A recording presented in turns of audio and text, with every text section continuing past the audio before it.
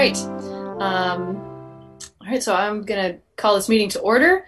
The first thing is to review and approve the agenda. And I think one thing that may come up is just some changes to the consent agenda. Instead of having the January minutes be its own separate item, I think we're going to put that into the consent agenda unless folks actually, unless we want to keep them separate. All the January are out of the consent agenda on what I downloaded. Yeah, and John had suggested that maybe they should be in the consent agenda, but they usually are. I think that was just an oversight. The other oversight was also that the liquor meeting as the liquor commission was not in the consent agenda. Yeah. I want to talk about the January 6th minutes, so I just as leave they stay out this time. That's fine. That it was okay. Just thought I'd it's worth checking on. Maybe we can move all but the January 6th minutes into the consent agenda, since there's other January minutes in there. Is that okay, Donna? Sure. Okay. Okay. Other than that, I don't think there are any other changes to the agenda, unless folks have any objections to that. Okay. All right. Okay. So without objection, we'll consider the agenda approved.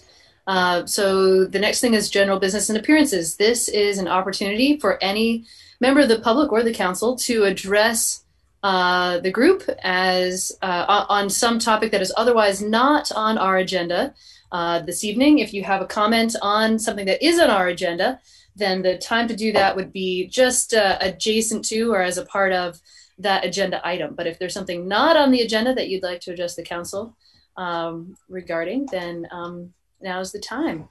Donna, go ahead. Yes, I just wanted to mention the school board did make a decision on the SRO officer, and they voted not to bring it back. They had already taken it out of its budget. There was a little bit of confusion because on their agenda, it just said presentation, but they went ahead and they made a decision. It was a very lively report and discussion. I feel the takeaway was that the police, we really need to work on community relationships and working on, of course, all of our biases and racial issues, but also to build a relationship with people, we need to be proactive. And so I heard just a lot of fear and discomfort that use language on the national scene, applying it to us. And so I feel if we want to stand out, then we really have to work to stand out and to build our relationships in the community accordingly. That's all.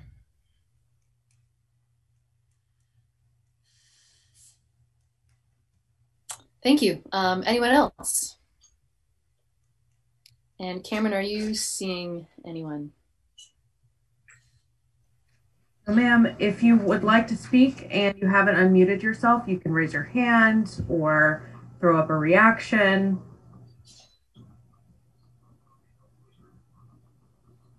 No. Okay. All right, I'm not seeing anyone either, so we are going to move on. So the next item is the January 6th minutes.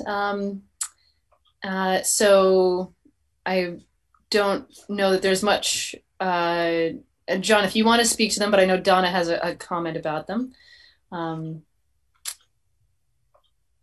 I'll give you first dibs, John, if you want to say anything about them. Well, I don't have them in front of me. Those are, I think, the ones for the one that I sort of received notes for, but I looked over it. But I don't know. Donna hasn't contacted me about what could be on there, so I have no idea. I was just trying to pull them down right now. Yeah, it's all good. Go ahead, Donna. This is no mistake on your part. When reading through them, I just felt that the mayor had made comments, an opening statement to that meeting on January 6th. About the Capitol event that happened that day. And I felt it was really important that we have maybe a clear statement, if we could insert that into the minutes. And I did mention to the mayor that I was going to do this. I really feel that sometimes there are statements that I feel need to be in the minutes and not just in the recording. And I felt that way about the statement that the mayor had done at the beginning of the meeting. So I would add a motion to add her statement. Everyone heard it. Unfortunately, I don't have it in hand. So if you feel uncomfortable about voting on that, I can get it in hand for the next meeting. Second your motion. And I do have it. So, but since Donna did let me know that she was interested in this, I did dig it up, though I did not get a chance to send it around to everyone. But theoretically, if anyone would like it, I'm happy to send it along. Okay. So there is any further discussion on this point? Dan, go ahead. Yeah, I mean, I'll just say I support this as well. I think it makes sense, and I don't think it needs to circulate because, I mean, your statement is what it is, but I think it is one of those moments and statements that's worthy of marking specifically in the minutes with the exact wordage. Yeah, fair enough. And yeah, any other comments? Okay. So all in favor, please say aye. Aye. Aye. Aye. Sure. Just a quick point of order. Are we going to approve the consent agenda before we go into the appointments? Well, so the consent agenda is actually not until after the appointments. Okay, that's fine. I just wanted to make sure. Yeah. Fair enough. Fair question. All right. So I guess the first question I have is if anyone is here who is up for one of these appointments. Hanif, John, Lynn, Holly, Scott, Stephen, or for the Transportation Infrastructure Committee, Hanif or Christian. And I don't actually see any of those folks, to my knowledge, on the call. I don't either.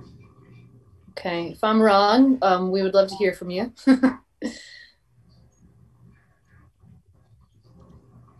Okay, so, all right then. Seeing that as nobody is here, guess we won't be taking testimony on that. But I imagine since we do need to make some choices, that we probably should go into executive session. So is there a motion? I move pursuant to 1 VSA section 313 that we go into executive session for the purpose of considering a government appointment. Are we going to consider both committees? Yes. That was my, Okay. yeah. Yeah.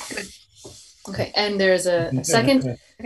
Okay, any further discussion? Okay, all in favor, please say aye. Aye. Okay, and opposed.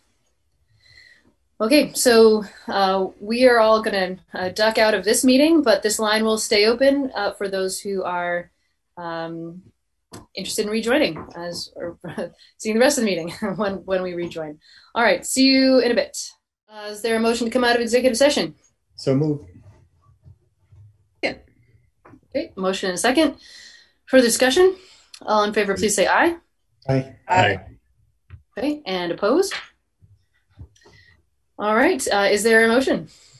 There is. I will make a motion that we appoint the following individuals to the Complete Streets Committee: Stephen Page, Scott Richardson, Holly Fowler, to seats on the Complete Seats Committee, and John Snell, and then Holly Fowler and Hanif Nazarali as alternates to Complete Streets Committee, and that we also appoint Hanif Nazarali and Christian Meyer as alternates to the Transportation and Infrastructure Committee. I'd make a correction. I would second it. Okay, go ahead, Donna. Lynn Bottle is the alternate instead of Holly. Oh, my mistake. So Lynn Bottle as the alternate and Hanif Nazarali as the alternate to Complete Streets, and Holly to the full seat. Yes, I second that. Okay. Hold on. Sorry, was there a question? No, sorry. Oh, okay. All right. All right. So there's a motion and a second. Any further discussion? Okay, all in favor, please say aye. Aye. Aye. Okay, and opposed. Okay, so the motion passes. Thank you, everybody, for stepping up and your service in advance. All right, so now I think we are up to the consent agenda.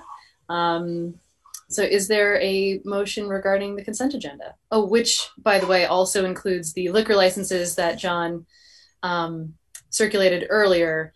Yeah, I think that's it. I move the consent agenda. I'll second it. Okay, there's a motion and a second. Any further discussion? I had one question on an item there. I don't know if we need to pull it off, but in Cameron's COVID report there, I see like indoor winter sports are back. And I didn't know if there had been any discussions on the school board, whether Montpelier was going to actually engage in the indoor winter sports yet. I think some school districts are setting out that, but, I certainly have some concerns, but. So I can tell you that the winter sports are moving forward. There are kids playing basketball. They have a game coming up, which they are very excited about. So, All right. Take it for what it is. Yeah, right, exactly.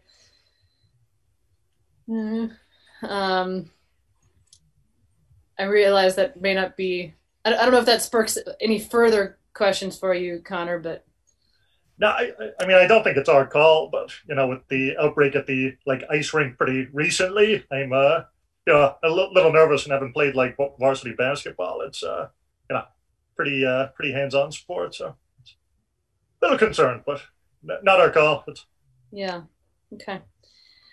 Well, we'll keep following it, and if we need to make our own adjustments, I think that is within our purview.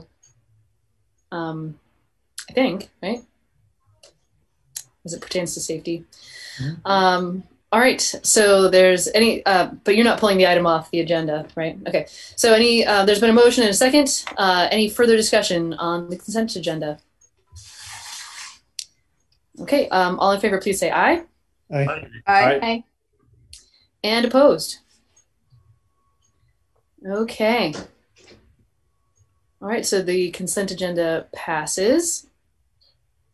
All right, so we have an upcoming public art project, and I think there are some folks here who may be prepared to talk about that.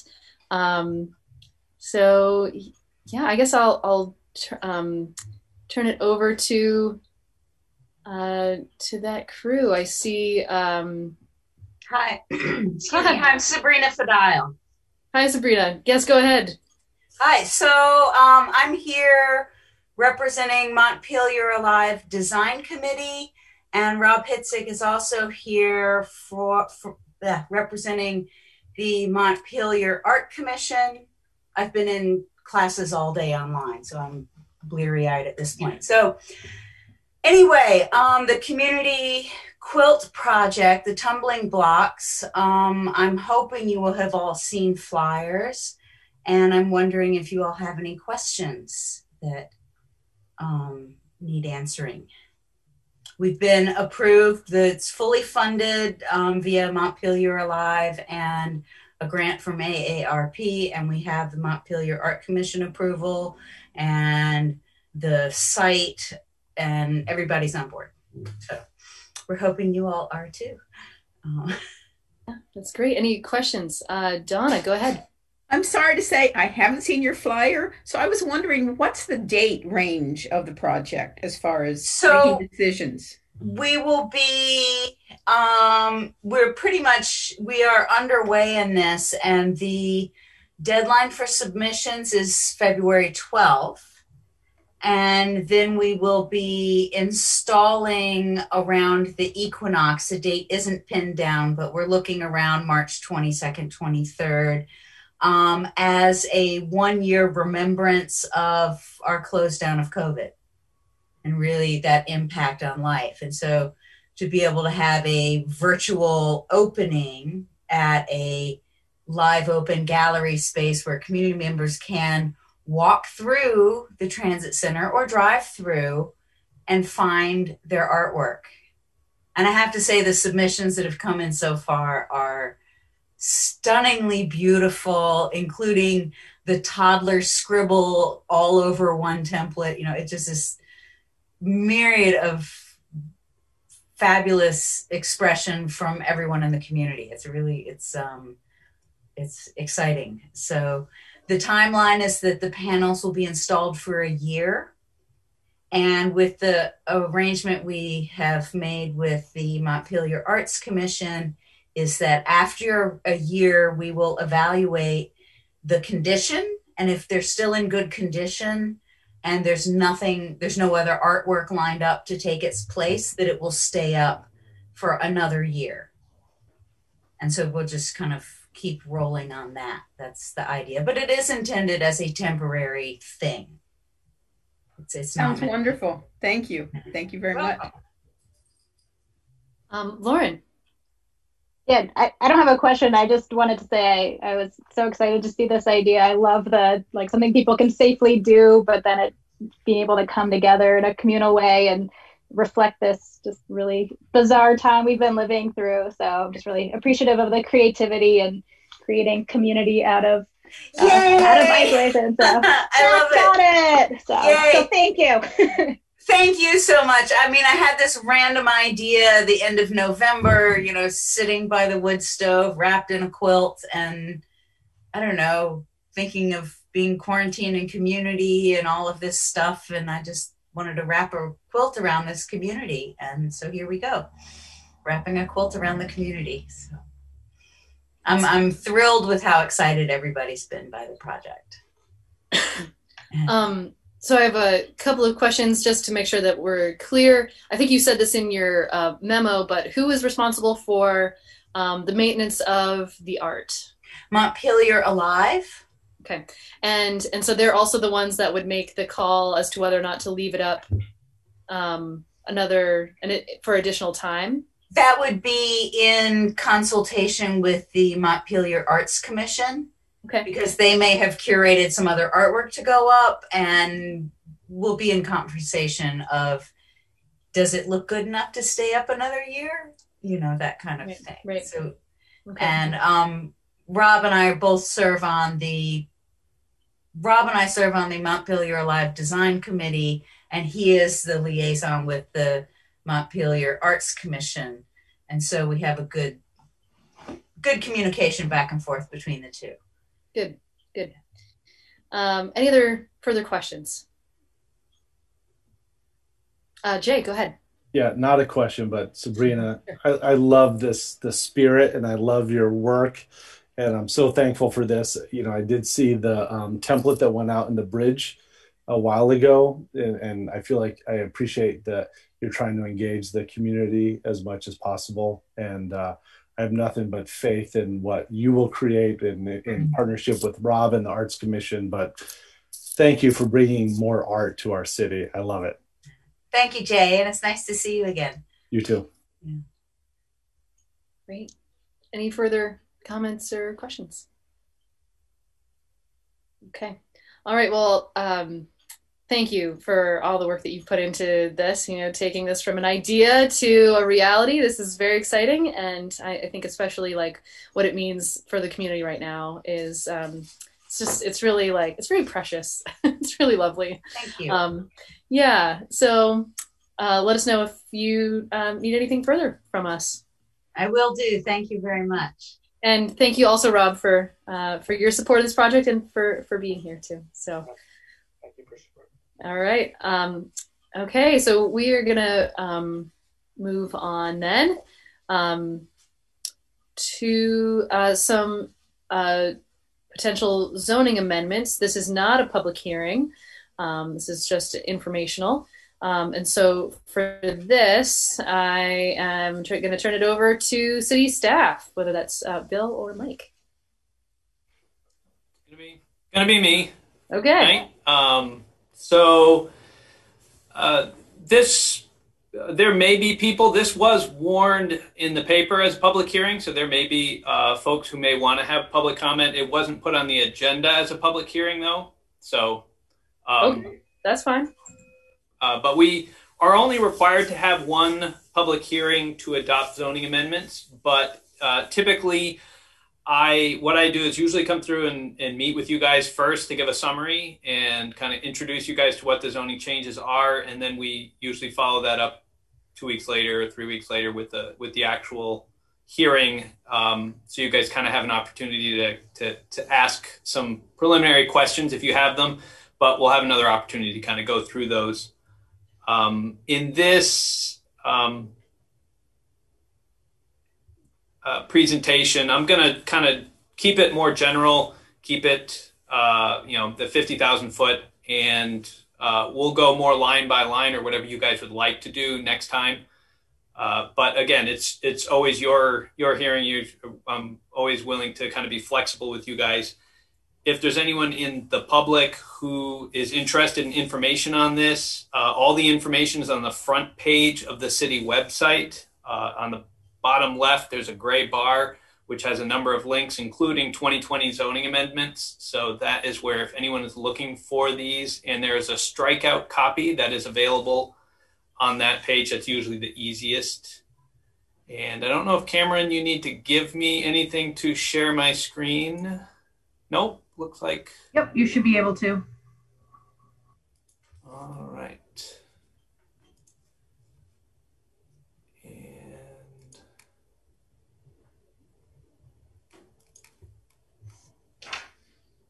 All right, so the zoning amendments you guys have tonight really break down into three primary areas of change. We had a first set of changes that had come in because we've been talking for the better part of a year with folks in the Sabins Pasture development team, and a couple of barriers to their ideas came up. And so the planning commission, the city talked about these with the Sabin Pasture folks, and then we presented them to the planning commission, who reviewed them in light of Sabin's Pasture itself, just generally, because this isn't reviewing any proposal that they have. And then also looked at the implications across, what would be the impacts on other projects around the city if we made some of these changes. And I'll go through each of these in a bit. The second group is the housing related changes. So that was partly due to some statutory changes that were adopted by the legislature last year. And we also made a few other changes that were not statutorily required, but we had felt would make the administration of residential uses a little bit easier. And then as usual, we have a set of miscellaneous changes that are mostly minor and technical that we come up as we discover little things in the regulations that aren't quite accurate or aren't quite working right. So the three Sabins related pieces, the first one is in traffic in the conditional use. So the issue that came up there was how we regulate the traffic requirements within the conditional use section, and although there were some proposals that were made, the one the planning commission felt most comfortable about was removing the level of service as a requirement. So the requirement for traffic is not to have undue impacts on traffic. And one of the guidelines was that it couldn't make the level of service of an intersection worse. And this could come up for a number of reasons in a number of places, but obviously a project in Sabins Pasture could have an impact on any number of intersections. And it was felt that it really wasn't the best metric. And it's a metric that across the country people have been moving away from. So California has stopped using level of service as a requirement for traffic studies. We should just look at them in the subjective cost benefit of, if a level of service, say, were to decrease by 15 seconds at an intersection, but you could build 300 units of housing, or 200 units of housing, or 100 units of housing. Well, there's a balancing act that the Development Review Board could do, but with the level of service requirement in there, we would be unable to approve that project. And that's not just this project, but any. So that was one. And then we organized it also to clean up what is a requirement and what is a guideline. And so those are in section 3303. The second area that was a problem is the new neighborhood PUD, which is a requirement. As it was written, it was a requirement for any project in the riverfront district. And that became a problem because it was originally proposed because it was the original zoning had both the upper and the lower Sabins pasture in the same zoning district. And what happened is when it got split into two zoning districts, we ended up with the new neighborhood still being a requirement in the bottom of it, but they don't need any of the benefits of a PUD. So usually what it is it's a trade-off. If you do more, if you want more density, then you have to do more of these other things. But in this case, they don't need any density bonuses. So they can still do a new neighborhood PUD if they like, but it's no longer going to be required. And then the third change for Sabins pasture was there was the traffic requirements for subdivisions were different than the traffic requirements for conditional use. And what we did was made them the same. So those were the three. These I'll go through a little bit quicker. These are the housing related ones that were required by state law. One is in non-conforming parcels, which just has to do with you now cannot, any parcel with water and wastewater must be allowed to be developed regardless of its size. And that's just a change of state law. The second is in the use table. The use table is figure 215. So 1 unit to 4 unit buildings can no longer be denied for character of the area. That's the new state law. So we therefore adjusted any of our uses that were conditional uses and made them permitted uses. Character of the area is a requirement within conditional use review. So because we can't really regulate character of the area any longer, there's no other requirement in conditional use that really would trigger anything. A 4 unit building is never going to have a traffic impact, and it's never going to have impact on the facilities. So we recommended adjusting those from conditional uses to permitted uses to meet that requirement. And then there were some subtle changes to accessory dwelling units, such as under our previous rule, it was only studios and 1 bedrooms that could be ADUs, and now under state law, any size, you could have a 2-bedroom accessory dwelling unit now. So we had to make some small adjustments. The housing related ones that are not required, that were not required by that, the residential uses that had been in our current zoning kind of had some gaps and inconsistencies, and you don't really find these till you start getting in there. Like we had a specific use of rooming and boarding houses, but it wasn't in the use table. So you have these weird things that just needed to get cleaned up. And so what we did was reclassified all residential uses into 3 different groups. One are thinking of them as dwelling units, and this is what most of us think of. Your 1 unit, 2 unit, 3 unit, 4 unit, or multifamily housing. The second group are congregate living. These are ones that don't necessarily have all of the facilities of a dwelling unit. So they might, it might be a rooming and boarding house. It might be a dormitory where you are renting a room, but you share other facilities like bathrooms and kitchen facilities. And so those are considered congregate living facilities. And then the other ones are these state licensed facilities like group homes and residential care homes. And this led to some other changes throughout the document. So because we made those changes, we had to make adjustments to these tables and these figures and in a couple other places. So I can go through these more specifically next time. but they're all in the strikeout copy. And then finally, we had to adjust some definitions as we went through those, including one site policy change. There used to be in the dwelling units a requirement that every dwelling unit had to be at least 250 square feet. That had an impact that you couldn't do tiny homes. So we've simply removed that requirement, or that limitation, I should say, on dwelling units. And we had to add or amend a few definitions to reflect those changes. So real quick, our miscellaneous changes, we had to fix some minor changes on the riparian buffers in the natural resource map. These are really, really tiny, but every once in a while they would pop up. And I can go into those details if you'd like at the next meeting. We also fixed the design review boundary. At the last round of changes, we went through and moved the design review boundary, and we talked about shifting 2 properties on Terrace Street. And for whatever reason, 5 properties on Terrace Street got moved. So wasn't caught when we put the map in the warning, and therefore, because the map that was in the warning was wrong, we have to go through and fix it. So this is just to go and put things back to where they were supposed to be from the last meeting.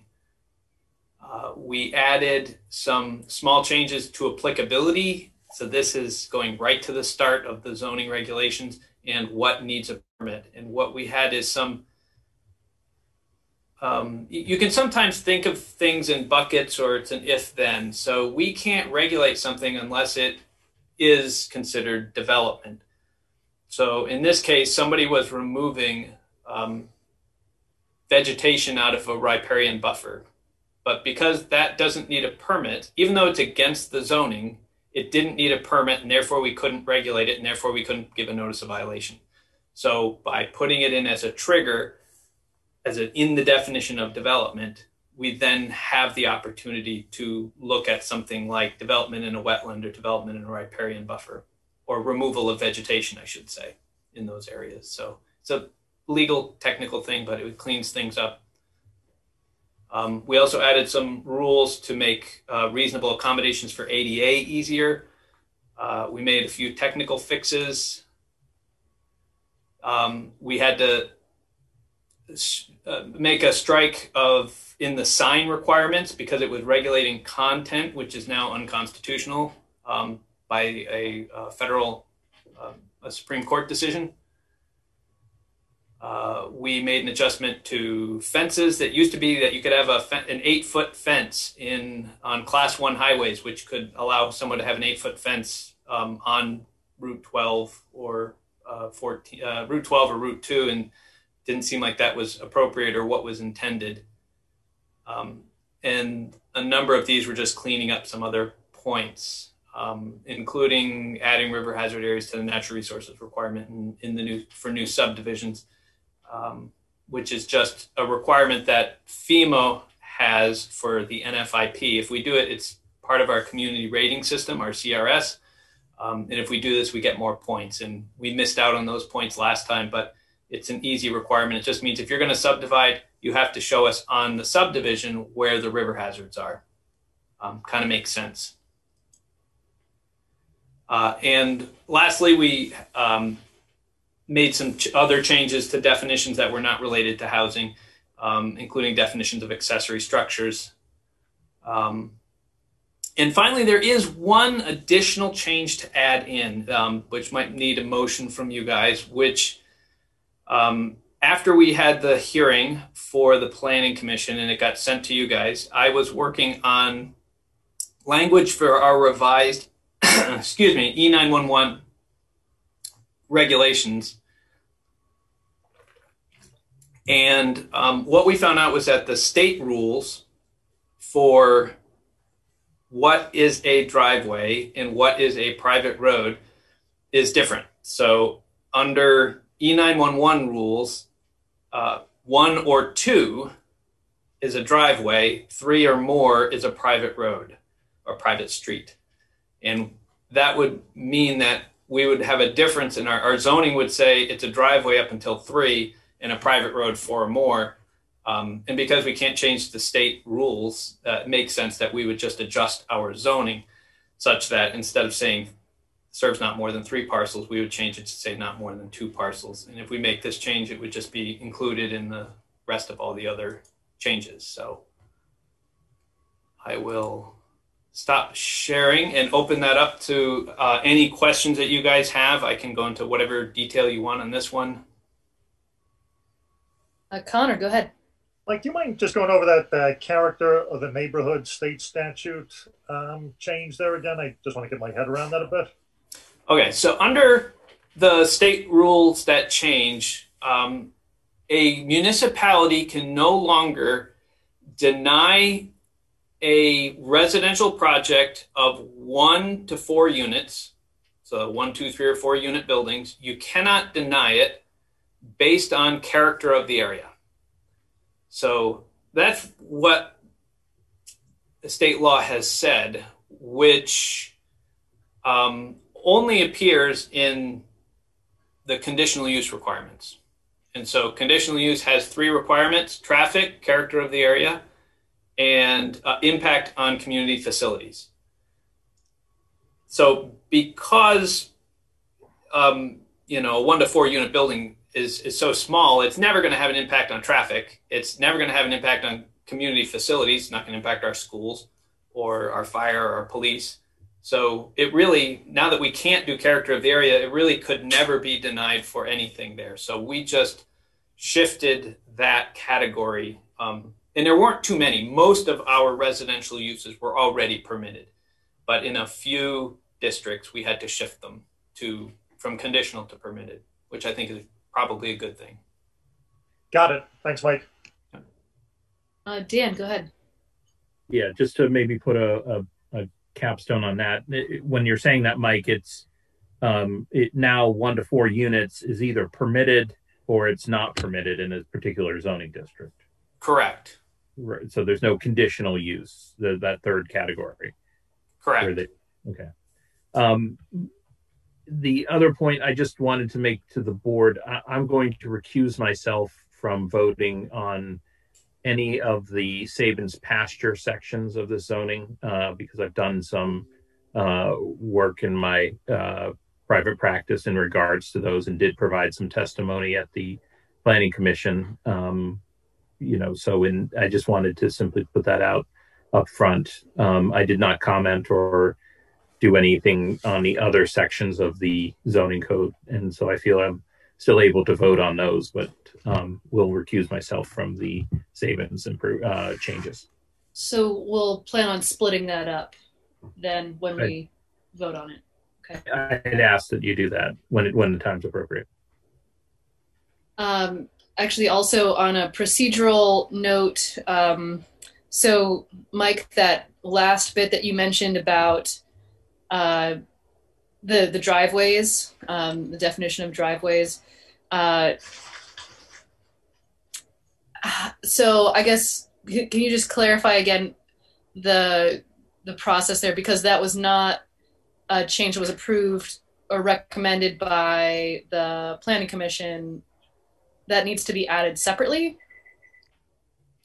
It could be added into the slate. I mean, we've got enough attorneys who can chime in if I'm not perfectly correct, but the way the council hearings on these go is that the council can make whatever changes they like, and if they are substantial changes, or will have a substantial impact on policy, then it goes back to the Planning Commission for them to make a determination.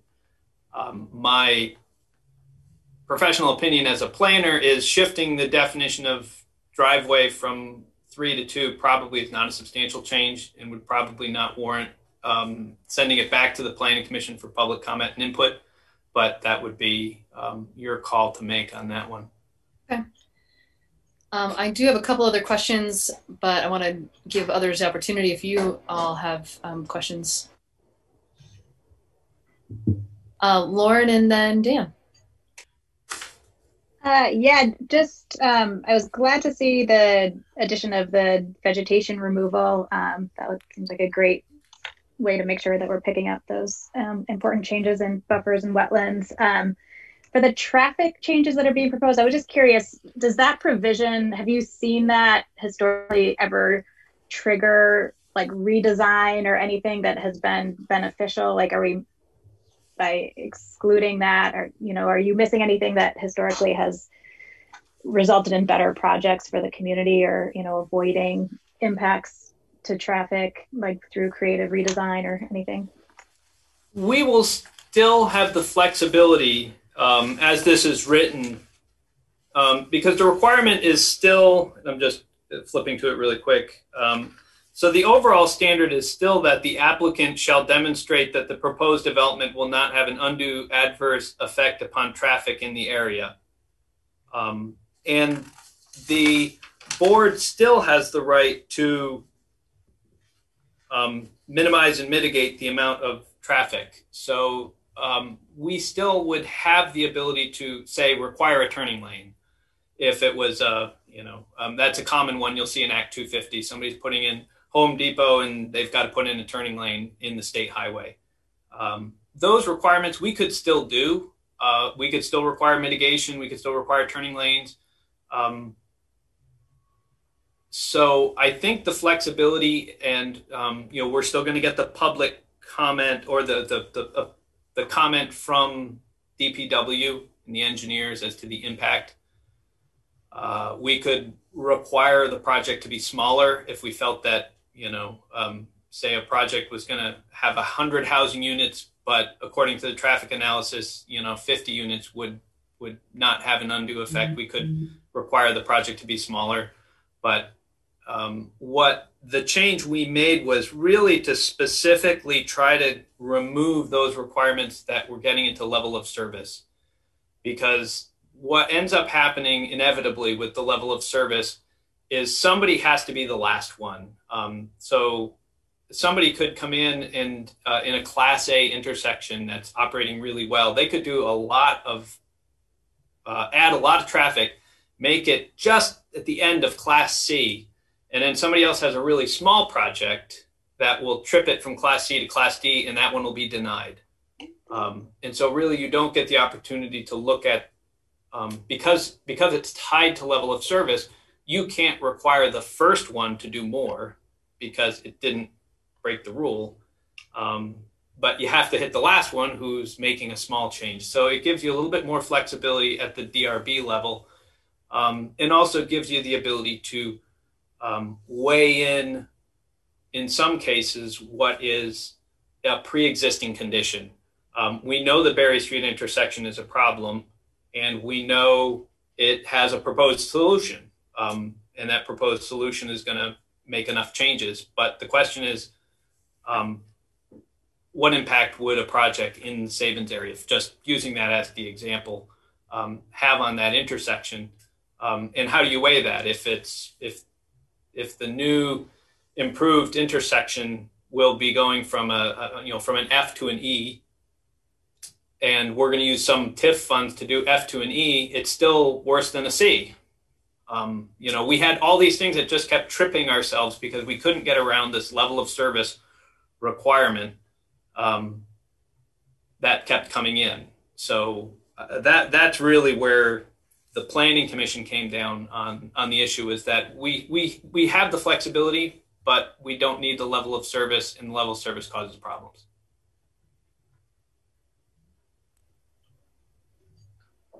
Okay, Dan, go ahead. Sure. Turning to the housing, Mike, I had a question about the residential and congregate living sort of categories. To what extent are these going to, or do they intend to, or do you think will functionally affect, say, people's use of their properties as Airbnbs, where they may rent out a room and share facilities, such as kitchens or bathrooms?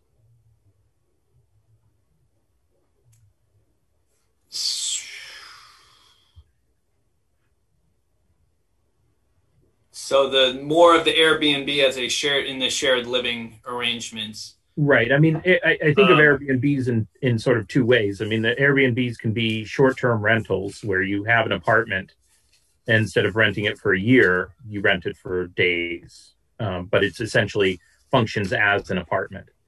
But there's also a number of Airbnbs where people say, I have a spare bedroom, I'm going to rent it out. You share the kitchen and the bathroom with me. Yeah, I think there's a court decision that's kind of more in your area about how the state has been seeing those the Airbnbs kind of as single family, as a use of a single family home, and whether it's Airbnb or not, it's still considered a single family home.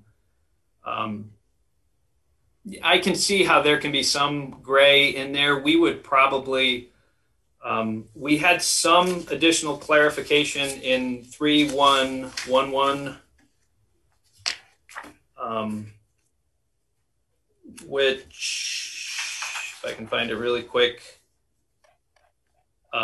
which is, it's on its own page on number 2, that unless expressly stated otherwise, in a specific provision of these regulations, occupancy type is not a consideration in the approval of any dwelling unit or congregate living facility. So whether the facility is owner occupied, rental occupied, condominium, lease, timeshare, or other occupancy or ownership type. So our intention is to stay out of the regulation of occupancies because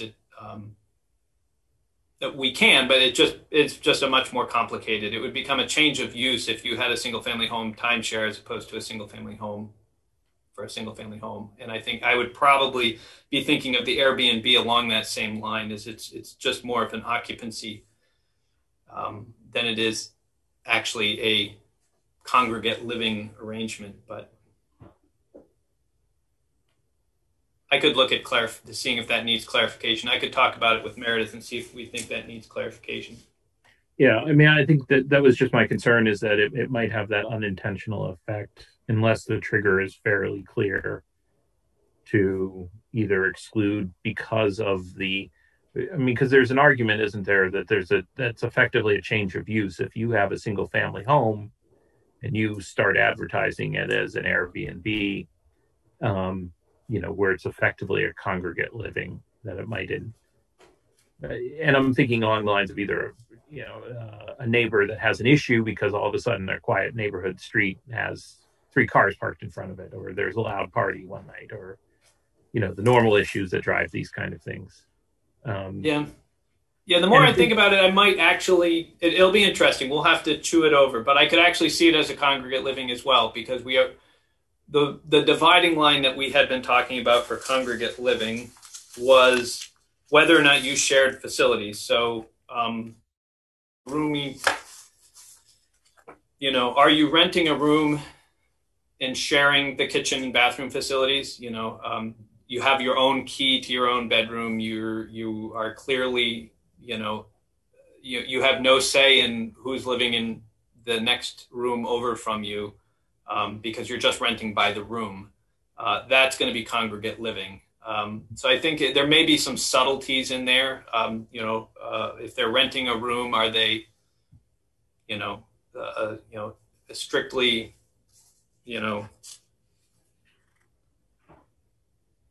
having exclusive rights, I guess, is how I would think of it, to that room. And I think there's an argument that could go either way, and maybe it needs some clarification, and I'll talk to Meredith about it. Thanks. Okay. Other comments or questions? I do want to also open it up to the public if there are other public comments or questions, as it was advertised as a public hearing in the paper.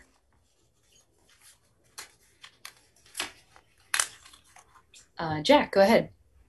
Just a very quick comment, which is that I really appreciate these presentations we get from you, Mike, whenever we have this massive block of text that you're proposing to change, and we have all this stuff we need to work through. Your presentations always make it much more comprehensible, and it's a real help.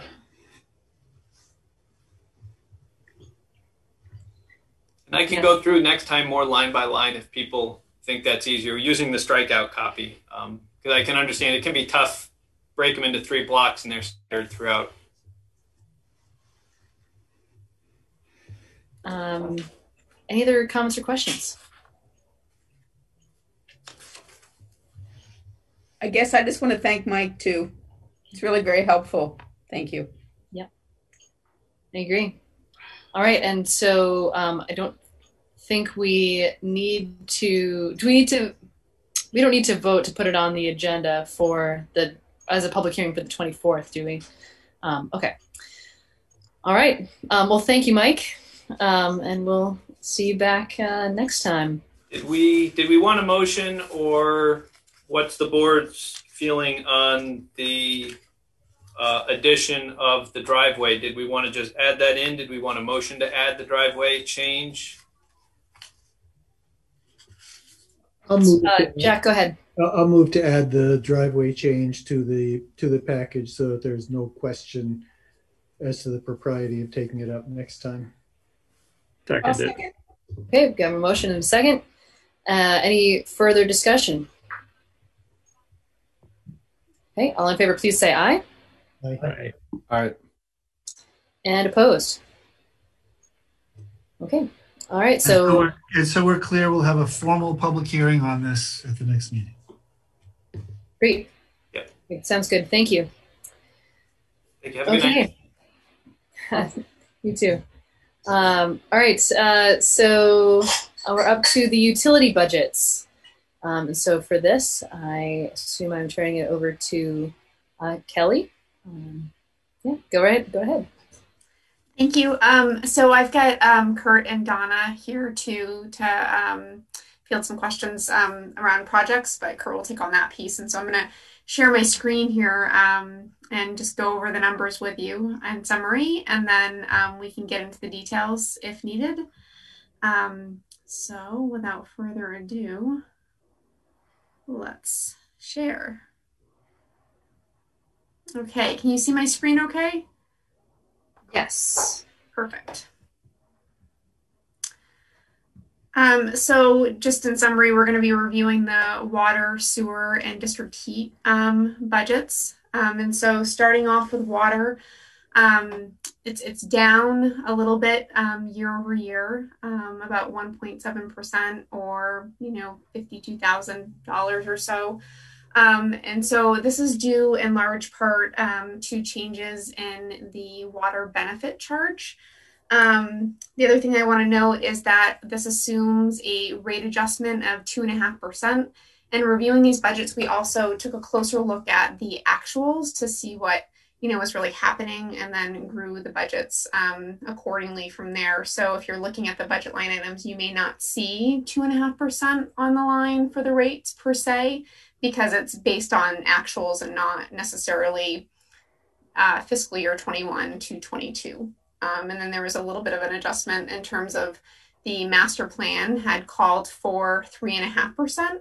And this is tied to the 1% infrastructure investment and the Bureau of Labor Statistics inflation, and a little bit. So Bureau of Labor Statistics inflation is at about 1.4% right now, and this factors in 1.5.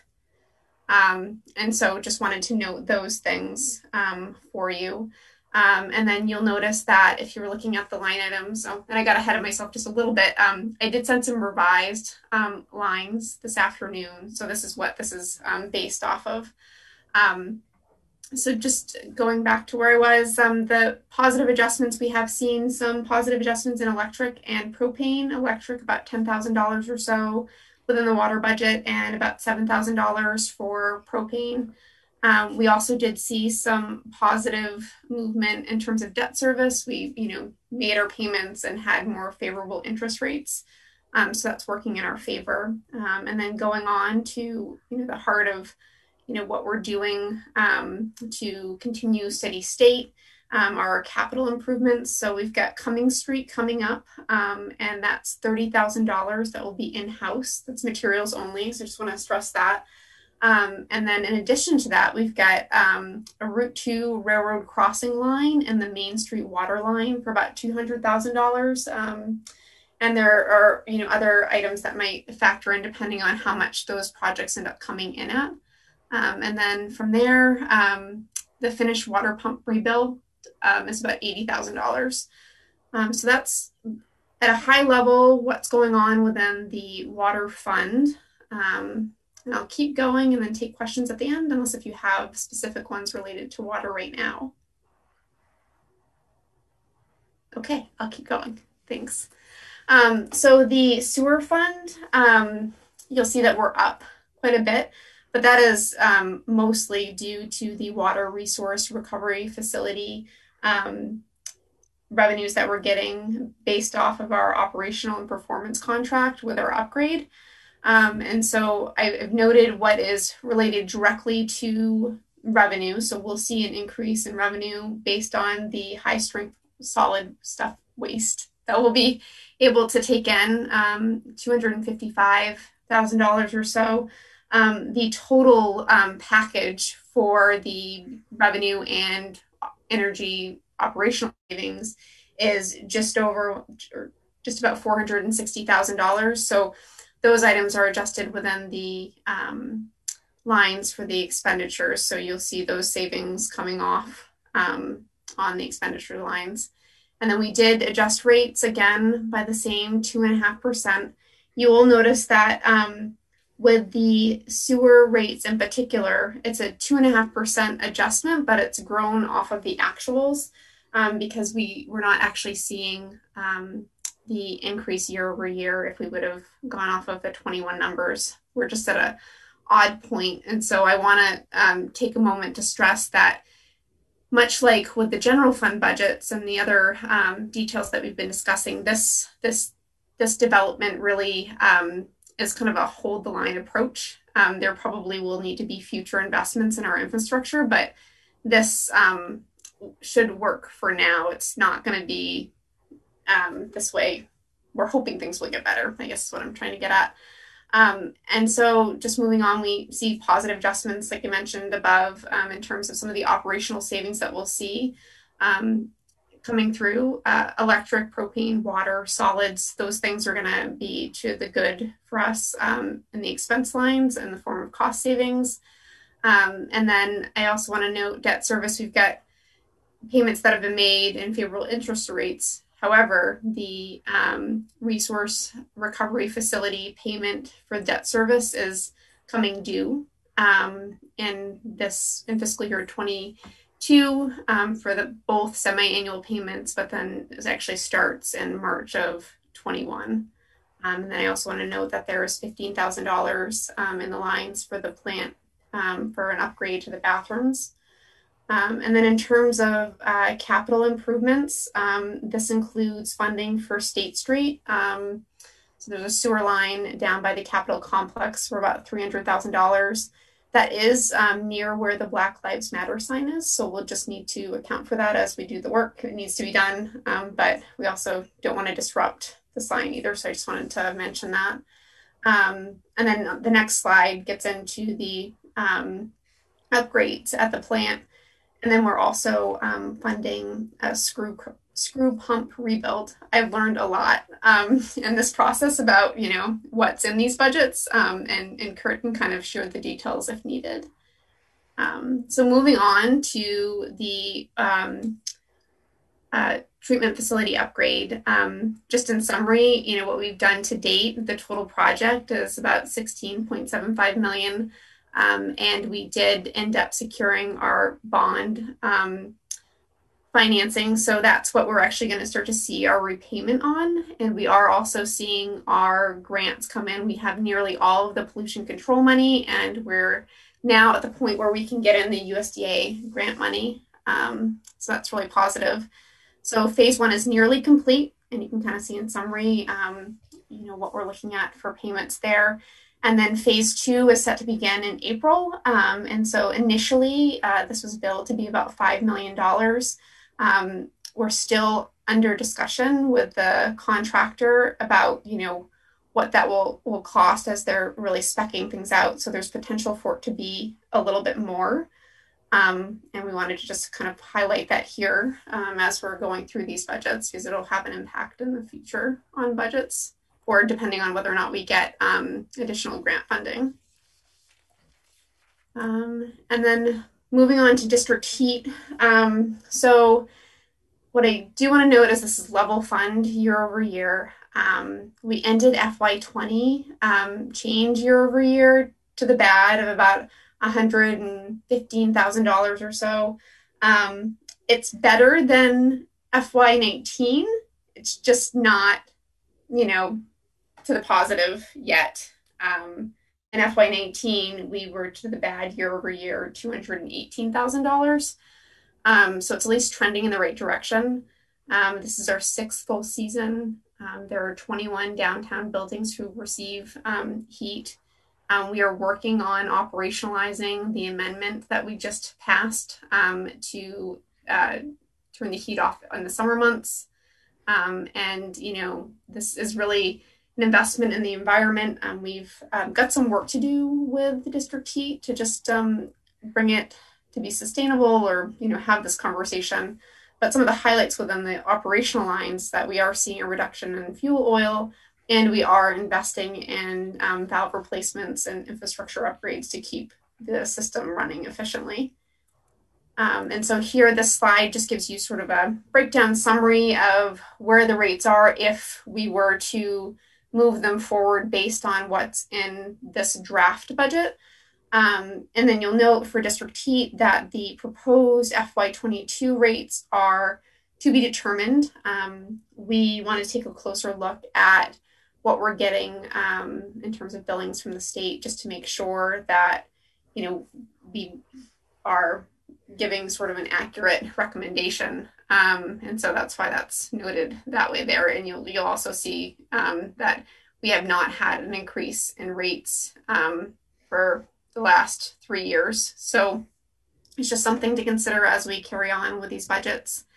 And then lastly, per the master plan, we've got the replacement status. We're going to be looking at this a little bit closer with Public Works to sort of recast the master plan to see where we're at today and to see where we're going moving forward to make sure that we can meet the plans so that we are sustainable based on what we're seeing currently. And so this is kind of a budget that holds the line within the utilities for now until things improve or there's a little bit more certainty. And so next steps, and then, take questions and I can stop the share or go back to any slides if you like. It's just to get guidance from you on, any changes you'd like to see, or if there's an additional analysis that you'd like us to do, and we could bring that back for the meeting on the 24th. We'll work towards rate setting and locking in rates within the system as we begin the fiscal year. And then we're going to begin working on the master plan update based on some of the things that are presented here in FY22 and going forward. And so that is our presentation. And we'll take questions. Okay, any questions? Dan, go ahead. There are a couple of questions. Let me start off with the first one. You mentioned work on State Street by the Black Lives Matter sign. I presume that's the painted on the street. Is the work such that it would disrupt that sign? So, for example, I'm anticipating, given the fact that it's faded, we may receive an application to either repaint it or renew it. Would this work interfere with that where it's presently located? Yes, I can answer that. It is about half of the mural would need to be, in its current location, would be excavated as part of the sewer project. The sewer line actually runs underneath an abandoned storm or steam pipe that the state no longer utilizes. So it's one of our most important projects for CSO reduction. Because we can't clean it right now, and it's a lot of sharp bends in the mainline sewer pipe. So it's definitely going to disrupt it. We're looking at sometime between July and August for the work, just to give you a time frame of when that would take place. But But yeah, it's about half of the barrel would be excavated. Okay. So just if we do receive one of those applications, we'll obviously have to take in the timing of this into account, because it's not something we can't move the location of the sewer pipe, and this sounds like an important piece of infrastructure that has to be done. So my next question was, and this is probably one you've answered before to previous councils, and I apologize, but the sewer around the corner of State and Main, where La Brioche used to be located, is that scheduled? Is there, because that seems to be a point at which there's a lot of effluent in the summer particularly, but at all seasons I've walked past it and smelled it. Is that on the agenda to be repaired? Because that seems like a fairly high profile, high traffic area, and it can be quite noxious. And I noticed over the past year, it really seemed to be. Yeah, so East State Street is in our queue. 2023 is anticipated construction date. The reason there are odors there, right at the bottom, the storm system ties right into the sewer main. And so you do get some venting of odors, through the storm structure. That also is another big CSO contributor. So all of East State Street is essentially separated, except for the bottom, 2 catch basins, but then it all goes right back into the sewer. So the entire street that stormwater is contributing to, our sewer overflow issue. So yeah, it is in the queue. We're going to start design work this summer, survey and investigation, smoke testing, things like that. But we're anticipating funds will be available in 2023. Okay. And there really wouldn't be a way to bump that up the chain, because it sounds like you're just starting to factor in design issues and really solving the problem. Right. Yeah, it is a tricky location. It's a very busy intersection with a lot of utilities. So It is going to take some time to design and plan out. Okay. But at least it's in the queue. All right. Thanks. I appreciate that. And I presume I'm not the first person to ask about that. No. Anna, go ahead. I wanted to ask, is this not also tied into the bridge? I know I've seen it in the regional planning TAC that this one comes up with the bridge, and the bridge is in the queue, but it's slowly moving. Yeah, so we did a preliminary engineering study that evaluated the existing stormwater outfalls in the area, and their determination was that there was not enough capacity in the existing outfalls to take all the storm from East State Street. So we had planned to install a new outfall as part of the bridge, the Rialto Bridge reconstruction. I think because that project is lagging so much, we're going to look at alternative methods for separating some of the storm. So we're going to investigate potentially bringing some down Hazen Place and see if we can maybe redo the parking lot with some infiltration to divert a portion of the stormwater so that we don't have to have that new outfall. Right, because the bridge is like 2025 or something, isn't it? I haven't seen it on the actual date associated, but maybe you know more about that than I do. It was creeping up, so this date to me was like more ahead than it was. So that's good. Yeah. Yeah, there's a lot of demand for the regional money. Just a lot of demand, not enough funds. Right. Thank you. Jack, go ahead. Thanks. Kurt, am I right that that area of sewer line on State Street, when we were hearing a presentation last year about CSO, there were also issues with the level going up and down in there, which makes it hard to clear that?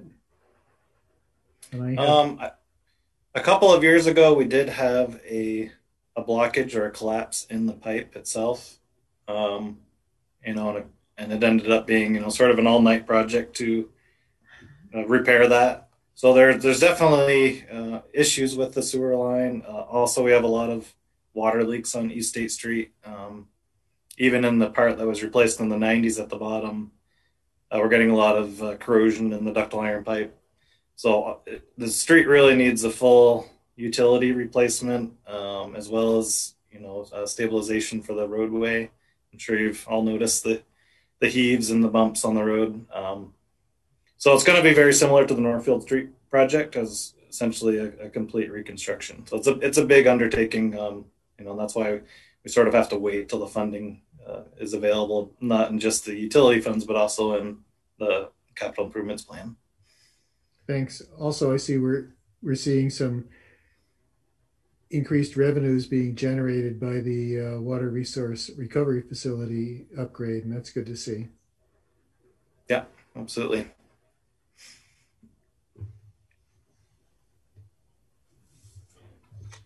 Yeah, go ahead, Donna. I had just a question about the district heat. I read in the paper that we have some unhappy customers. Is that true? They feel their heat has gone up and they have been disappointed. Do we need more members to spread the cost? It's a complicated issue. The price of oil has dropped. So the price of district heat in relation to that is not favorable right now. And that was not the case when this went on and not what the projections were. So I don't think we have unhappy customers. In fact, I know we don't have unhappy customers with regard to the service that they're receiving, the heat they're getting and that kind of thing. But I think there are those that wish this cost less. I mean, we all made a calculated risk, and I can't say that I blame them. Certainly more customers would be a good thing, but the challenge. So a couple challenges with that. One is we're limited to the loop that we have, because unless we had enough customers that for which a capital cost was worth it for the amount of revenue they'd bring in. We've looked at a couple of places, extending the line, and the finances just don't work for it. So it would have to be something that makes sense and works. The second thing is, I think even people that might be interested right now at the price of oil, it's not necessarily the optimal time to do that. We have at least one interested customer who would like to do it just because they think it's the right thing to do. And we're working with them, but I don't know, when they're going to have. And then the third disincentive for a customer is they also have to pay to convert their building. Sometimes they have to do the initial hookup. Mm-hmm. So we're looking, I think Senator Perchlik, with his day job at the Clean Energy Development Fund, had indicated they might have some money to help people with that. Reduce the cost of the connection. So we've got to put that together, but it's tricky right now. It's just it's the biggest and most likely buildings to go on went on when we built. So now we've got smaller buildings, but we try to push it whenever we can. Well, I appreciate the information. I think it's important to sort of counter some of the things that have been printed. So thank you. I also just want to clarify something that comes up in conversation every now and then, which is about our water main breaks. So just to clarify, when we have water main breaks, the funds that go to repair that, does that come from the water fund, or does that come from our capital improvement money? It does come from the water fund. We have a line item in the water fund for street repairs, which is, directly related to leaks. Mm-hmm.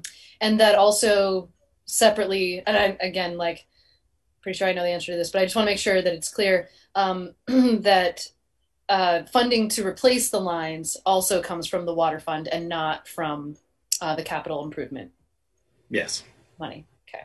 And just to put a fine point on that, there's, we also have capital improvements in the water and sewer funds that are funded with those funds, but it's not the general fund CIP that we talk about. Yes, the general fund CIP. And I also wanted to follow up on Kelly's, because the plan that the council adopted, the long-term plan, as you may recall, called for the rates to be just 1% over CPI to help catch up. Not only at that point, but not only were both funds in deficit, but to try to provide funding for these types of repairs. And this past year, the CPI was 1.4, so that's the basis for the 2.5% rate adjustment so that it is consistent. We are seeking rates that are consistent with the plan that the council adopted. Well, so this, I mean, this seems like a good plan to me. My only question beyond that, I suppose, is that enough? Like, are we catching up to what this effectively steady state should be fast enough? And I know that that's balanced with, what people can absorb right now, and which altogether tells me that probably, as proposed, it's fine. But I just want to acknowledge that we still have ways to go. Yeah, I mean, so the last slide that Kelly had was on the replacement status. Up to last year, we were very close to our targets from the steady state plan. And really, if you read the master plan, it was meant to really ramp up in fiscal year 38. So it was kind of a slow start and then ramping up a lot of funding later on. But we just took a straight proportionate split as our targets, over the 50 years, and we're just about meeting those. So I think we're in pretty good shape as far as meeting the intent of the plan right now. Now, I know that in the documents that we received, the recommended action is just review, but I actually wonder if we don't need to have a vote to approve this. The budget and the rates as presented. You certainly could approve the budgets. That would be great. I don't know if we need to set the rates yet, or we usually set the rates a little later on. But I'll defer to Kelly on that. Yeah, that's right. Yeah, I mean, if you wanted to approve the budgets, that would be good. The one thing that I do want to know, just sort of a caveat, is with the district heat rates, we want to just take a look at them and see, what the recommendation might be at rate setting. And so the budget is level fund. We just want to make sure that we're doing right by ratepayers. And so we will get into that a little bit more, much like we'll get into the master plan a little bit more, and likely bring those items back to you, along with setting the rates before the fiscal year starts. Okay. Connor, and then Dan, and then Lauren. I was going to make a motion, but I guess I'll move to approve the budgets and discussion. I'll second. Okay. All right. So motion and second. Dan, and then Lauren. Sure. I guess I had a question on the rates. Kelly, you were seeming to indicate that the rates had not changed for several years. In part, the question that I have is, well, I mean, obviously that's great for ratepayers, but is this something where we are, that steady rate is essentially a decline? And that there is going to be a need for additional revenue to fund these projects and plans. Yeah, so we want to take a closer look at that and just make sure that we're in good shape when it comes to district heat. But, we've been working together over the past couple weeks, Finance and Public Works, to really get our heads around where the other utilities, water and sewer, are, and those seem to be pretty good in terms of where we need to be. I will say that, as I've said before, this is kind of a stay to hold the line until things improve. So hope that answers your question. Yeah, I mean, obviously when you're talking about these kind of annual rates, in a particular service like this, where the money goes directly to the infrastructure and service that's provided to the ratepayers, there's always that concern of making sure that the rates, you're not creating a need for a sudden jump in the rates, that it's easier to raise a little bit at a time, as opposed to, stressing everybody's pocketbook by doing that big jump. And I'm just trying to get a sense if that's the situation here, or if, just as far as the rates are concerned, understanding we're not voting on them tonight. But that would be something I'd want more information about. So to jump in here, we have adopted that sort of steady, slight incremental approach with water and sewer. And I think that's been successful in terms of, way before, I think, almost everyone's time on this council, except maybe Donna. Those two funds had pretty significant deficits, and now they've turned that around, and also allowing us to do some of this infrastructure. With district heat, there's a couple of factors. One, we're dependent on a rate that we get from the state, and we haven't got that yet for next year. So they give us what they estimate the rate that they're going to need to produce. And the second thing, as I mentioned, it's already sort of higher than oil. Mm-hmm. So, so we're in a hard spot there. We really appreciate the customers that came on and took the chance with us over the long haul. And they are, paying a premium for that right now. And so to push that up is, I think it has to be pretty thoughtful to do that.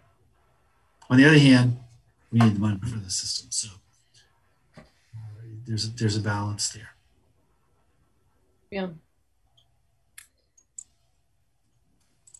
No, I understand. This is analogous to the situation the state was in back in the 80s with hydro, when they were trying to, they made contracts with Hydro-Quebec, anticipating that the cost of energy generation was going to go sharply up, and then it didn't.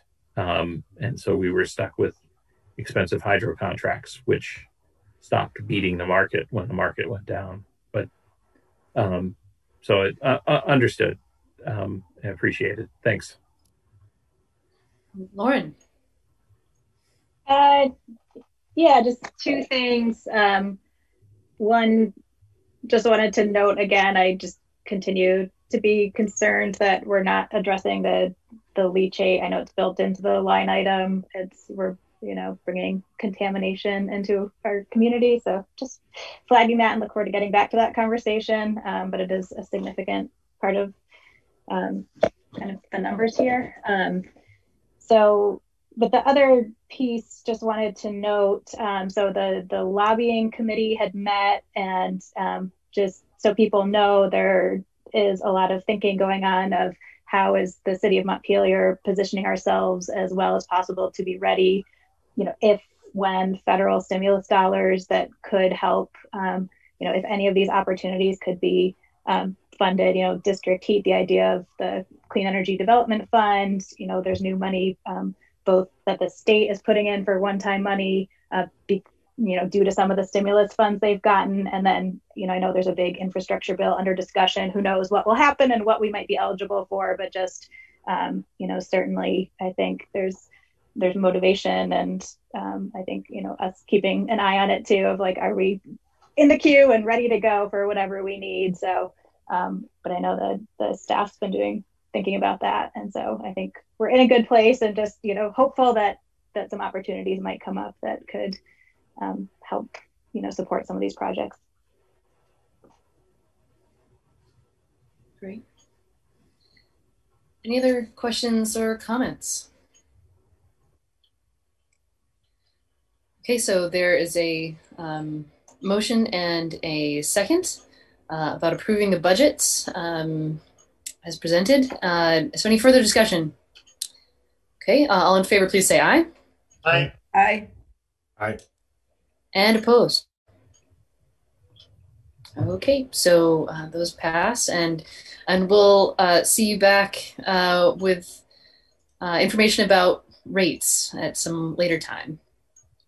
Okay, super. Thank you. Thanks for all of your work on this. Ongoing, I know. All right. Okay, so we are up to an item about amending the committee and board policies, which mostly has to do with social media and Google Docs. And so I will turn this over to city staff. Hi, so thank you for letting me talk to you tonight.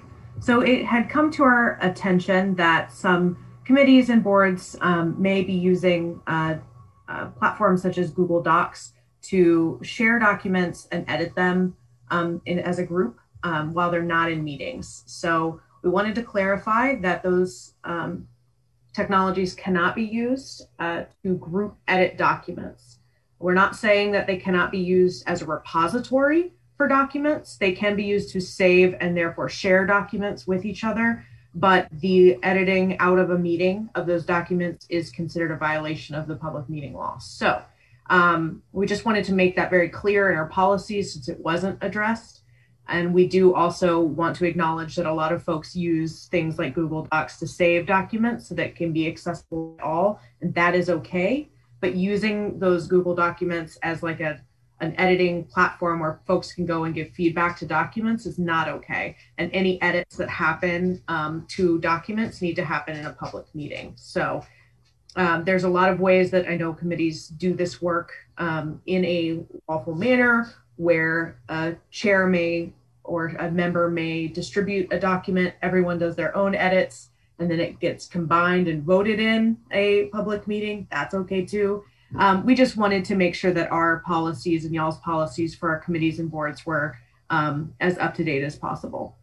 So most of the wording comes from VLCT and their legal team. Okay, so I have a lot of thoughts on this.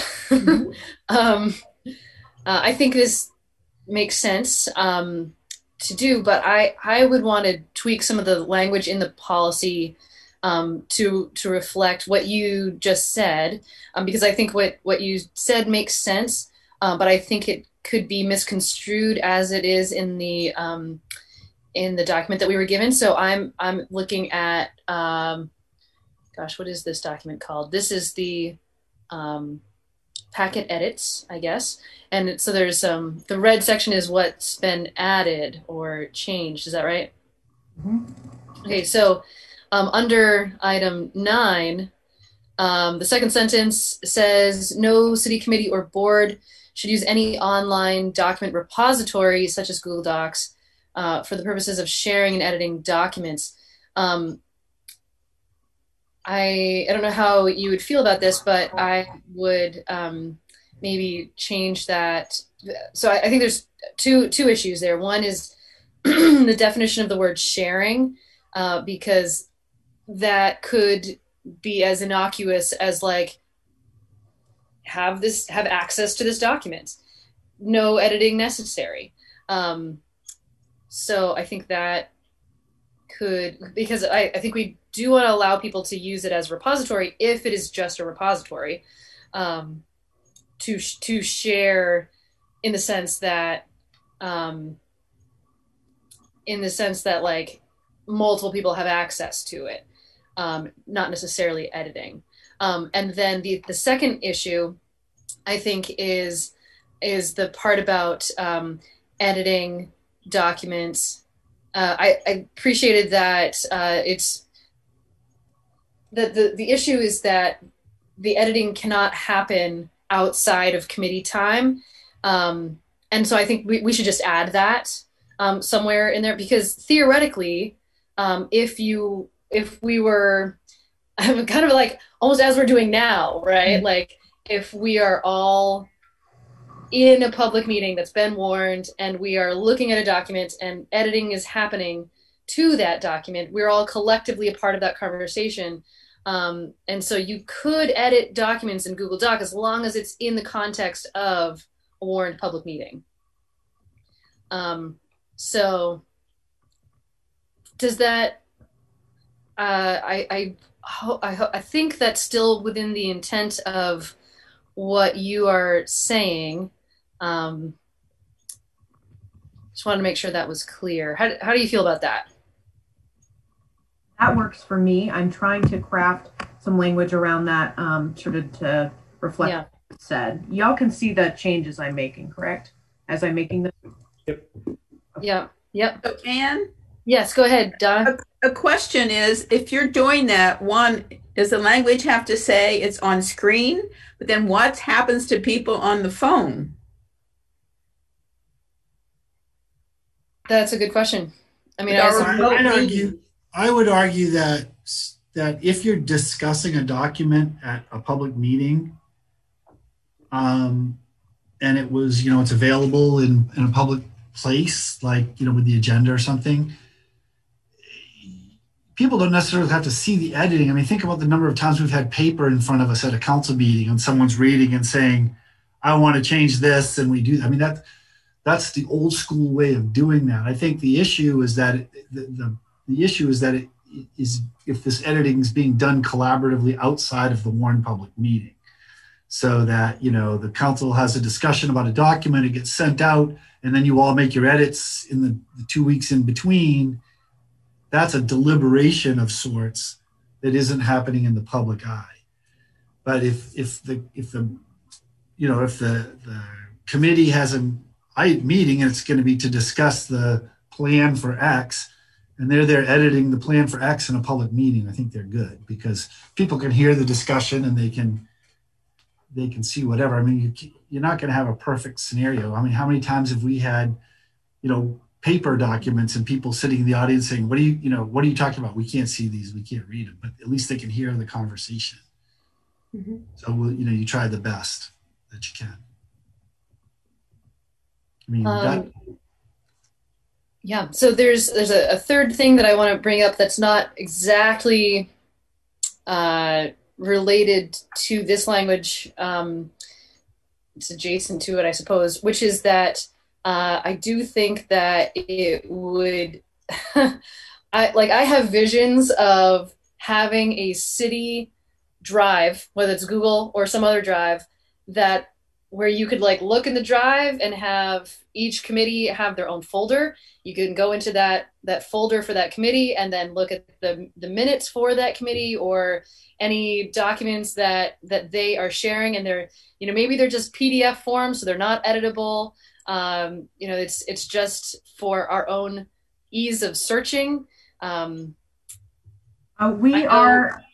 sorry, Mayor. No, go ahead. I guess I'll just add that I know I have to keep my own, and I'm sure you all do too, right? Like we have to keep our own both like personal computer and cloud drives organized so that we can find things. And I think that kind of organization system might make sense for the city. We totally agree with you. I will just say that we know we're behind the curve on our website, and it is something we are working on. Our new contract and our new partnership with VC3 is really going to bring us to sort of, I think, where you want us to be. When we migrate all of our work and everything that we do to the Microsoft 365 platform, it does come with SharePoint, which can be it can be a website, like a web-based document repository. So we will have that functionality. It just doesn't exist right now. We're doing the same thing. I think that most folks is saving things on our work drives. And I want to acknowledge that the folks that are using things like Google Docs to save committee work are volunteers who are doing their best, and they're doing the work for the city on their own time. And we're not trying to take away any functionality from them, just making sure that we're all following the open meeting law. Yeah. So I have one more suggestion, and then I know other people have their hands raised. Just up in this second sentence where it says, no city committee or board should use any online document programs such as Google Docs for the purposes of, and I would add collaborative editing outside of warned meetings. Does that, I think that's still getting at the point. Okay. All right, Donna, I know you had your hand up, and I apologize if others. No. It was a question about what you were talking about a depository, Google Drive. Yep. But then how does the public have access to that? We now have a committee who puts everything there, and they don't put it on the city website because they find the city website difficult. But how do they? So I'm sorry. Do we have a big link then on the website that says for all committee, you go to this, and then everybody can have access?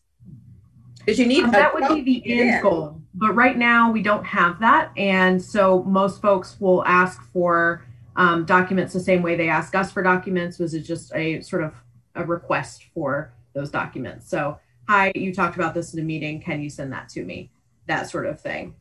Because if you think about it right now, since there's so many chairs and a lot of those are the holders of a lot of information for these committees, that Google Drive might be theirs, right? It might be their private drive. So right now, the situation we're in now is not ideal. I just want to very clearly state that it is not ideal. I think now that we have VC3 as a partner, we will get to that ideal space where, yes, I can say I will have a link for each committee and they can save documents there and it will be on our website. It's just not current state. People have to ask for documents if they can't find them. Oh, okay, Cameron, but one of the suggestions that came from Kate, I think you all got her big email, but her and I went back and forth, and one of her suggestions, and she can't make it tonight or she'd be here, part of this discussion. She really loves Google Drive. But one of her things was if they posted their Google Drive connection in their minutes and their minutes got to the city website, would that be enough to be able to use it? No, so first as off, a depository. That's fine. We're not saying they cannot save documents on Google Docs. That is not what we're saying. We're saying they cannot, out of a meeting, edit things on Google. Yeah, so that would be fine. Yes. Okay. Thank you. All right, so I can't actually see everybody. Dan is raising his hand. Yep. Yeah, go ahead. So, and part of this, I think we're feeling around this problem. I mean, just to be clear and identify it, it's really, the problem is public board members sitting around outside of a meeting using Google Docs to edit at the same time. Yes. Collaboratively. And so, in some respects, isn't there, Google Docs has the function where you can have like timestamps on changes. So if somebody does that, to me seems very granular, and we can't. It's not just Google Docs; it's all of the things. And the VLCTs very much says just don't do it. Just don't do it. And well, that it's not a majority.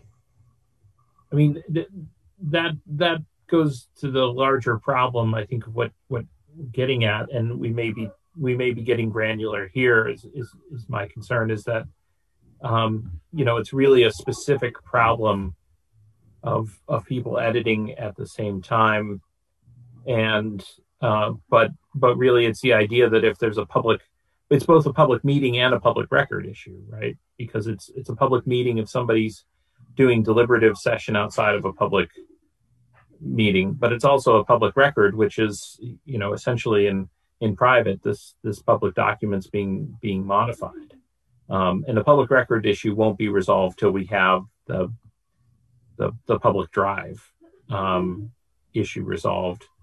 But then I don't know if the idea of collaborative editing on Google Drive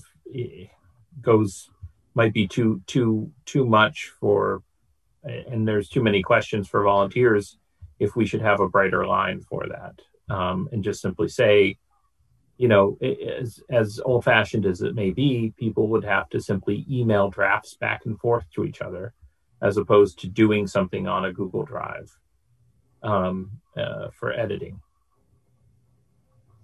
So, right, yes, I agree with you. I think that's what we're getting at, is you cannot use Google Drive as an editing platform, only a place to save things. Right, but I mean, with the idea of the language of the purposes of collaborative editing, does suggest that there might be solo editing on this, or I guess the question is the collaborative editing, because it would even be the idea of editing. For example, if I went on to a document now and then in next day Anne does it, that's still collaborative editing. It's just even if it's not simultaneous, or I think we just have to be very clear, especially give volunteers these bright lines so they don't get flummoxed by it. So would y'all like me to take out the word collaborative? What are the collective thoughts? Yeah, I think it's easier to say editing period. That's fine. while she's making those edits, I think it's just, maybe we need to, we need to simplify our thinking. Like, we're all clear that we can't deliberate issues by email, right? That's one thing I think everyone's got now. So if somebody brings up something and someone gives a counterpoint and you go around. So Google Docs or collaborative editing is sort of the next technological advance from that, but it's still the same principle. It can't occur. Now, if one person is drafting something and sends it out for everyone else to look at and then be discussed at the next meeting, that happens all the time, I think. But it's just like when we send out an email, like if you all are really good at it. And I think councils over the years have really gotten much better at it, just saying, we can't deliberate this, thanks for the info. We'll talk about it at the next meeting. And it's really just the same principle. Jack, go ahead. Yeah, I agree. My hand kind of shot up when Dan said exchanging drafts by email, because exchanging drafts by email is also something we're not supposed to be doing. And it's so weird because this is not normal life. This is not how people in the 21st century conduct business, but it's something, as a government body, this is something that we're required to adhere to. And, in the committee, one of the committees I'm on has a lot of new members who have not been part of a process like this before. And it's a struggle to make sure people can work, make us work the way we're supposed to work. Yeah, there's one other point that I feel like is worth making here, which is that I think part of the issue too is the quorum aspect of it. Like, if just like I could talk with one of you or email one of you about your thoughts on something, that's fine. I just shouldn't do that with a quorum, right? So could you theoretically have a collaborative document or an email back and forth with the document with less than a quorum? I mean, my understanding is that you could do that. Maybe that's too fine a point, but I also just sort of worry that people will be like, I can't use Google Docs at all, and I just want to make sure that people are clear that it's not that we're saying you can't use Google Docs at all, but like, what are the boundaries around that? It just couldn't be something that's shared with a quorum of the group. Am I wrong about that? Go ahead. Yeah, I mean, it's just my sense that, Google Docs is really a wonderful program for a particular purpose, which is somewhat at odds with what we're discussing here, which is, it's great. We all use it at work where you have disparate groups of people. Everybody can go onto Google Docs, fix the same document, and be working from a single copy, which is exactly what can't do because of public meeting and public records law here. And so I'm just wondering if, as much as we may like to have this Google Doc as a depository of documents, it seems like it's fraught with a certain amount of peril because Google Docs is ultimately an editing platform. And we have a distribution system, that has to go out to the public for a meeting. The idea that we would have and we're also trying to discourage the idea that, you have a 7-member board, so you assign 3 people to edit a document outside of a meeting. That's kind of a close end run to avoiding a public meeting discussion, which is if you have a committee that's primarily an editor of documents, ultimately the editing process has to take place during the meeting. And that may be where Google Docs could be extremely helpful, is if you used Google Docs during a live meeting, especially since we're all doing these on Zoom. as long as somebody was projecting their Google Docs onto the, open meeting screen. But at least as far as what we don't want, and I think what the VLCT's advice is we don't want that to be an end run around the public process.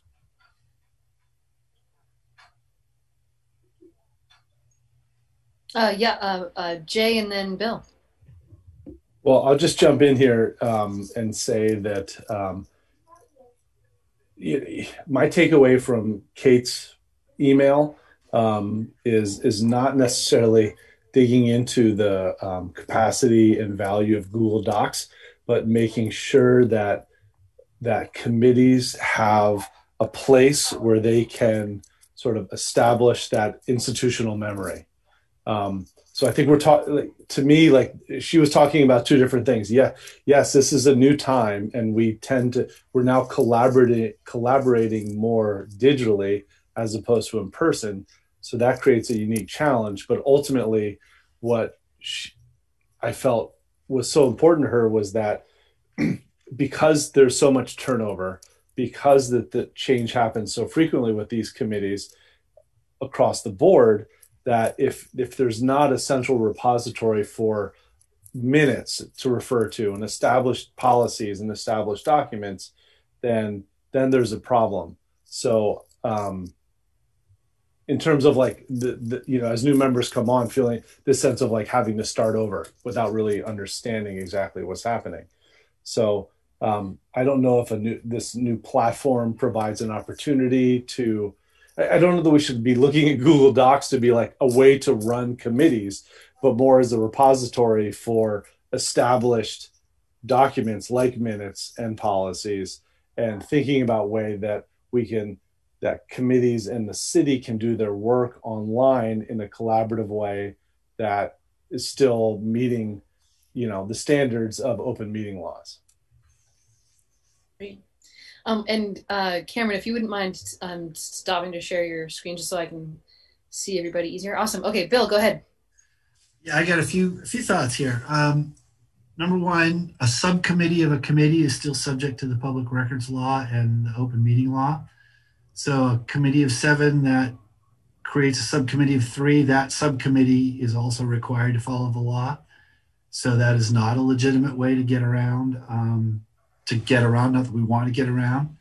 So that's number one. Number two, Google Docs has a lot of, and as the mayor knows well, I'm not an expert at it, but it has a lot of things it can do.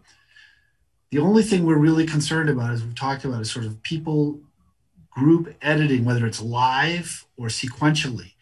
I'll point out, so this isn't an anti-Google Docs thing, right? Microsoft Word, you can do the same thing. Multiple people can edit the same doc. You can do the red lines. You can go in and add your comments. I'm sure there are any number of other programs. This isn't software specific. This is activity specific. If you want to store your documents, I have no doubt, and of course it's not perfect. We have a lot of committees and a lot of volunteers. I have not, I'll just pick on a local good guy. I have no doubt there's a whole bunch of tree board documents on John Snell's computer, right? And it's not that he's doing anything wrong, but that's where they are. And if he wants to set those up so that people can see them as a resource, great.